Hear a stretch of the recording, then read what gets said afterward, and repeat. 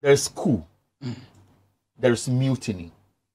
Can there be a mutiny tomorrow? Because you are looking at antecedents, incidents in other countries. And I'm looking at your background as somebody who has done extensive study in what we call, how do you call it, global crime and international security from, sorry, let me just do it here. I beg your pardon. Quickly.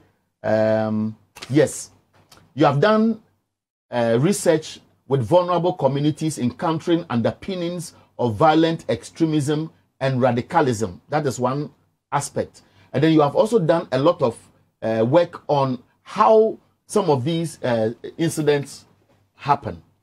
Now, to paraphrase it, if it is getting to a stage where, let's say in the army, the police, the immigration service, etc., think that, look, we swore to serve the state. We think that our commanders are allowing themselves to be manipulated, assuming that is it. And they decide to disobey orders in the interest of the average Ghanaian. It has happened in other countries. Mali is one recently. Can it happen in Ghana? Traditionally, that's how many of the coups happen. It's usually out of the frustration and anguish of junior officers who know clearly that their leadership is being manipulated.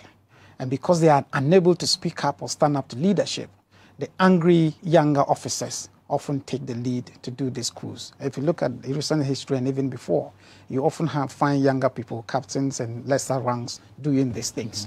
And of course, we could get to that point where this would happen, because very honestly, when you speak to people within the governance circles in security institutions and non-security institutions, you would find a lot of this opinions in terms of this concern being shared, frustrations so why being shared. Is it that nobody appears to be pressing the button today that enough is enough? Let's stop. Let's build confidence. 2024 is around the corner. The stakes are high, and don't let anybody exploit today's situation. I think we are already having that conversation. People are talking and talking about it.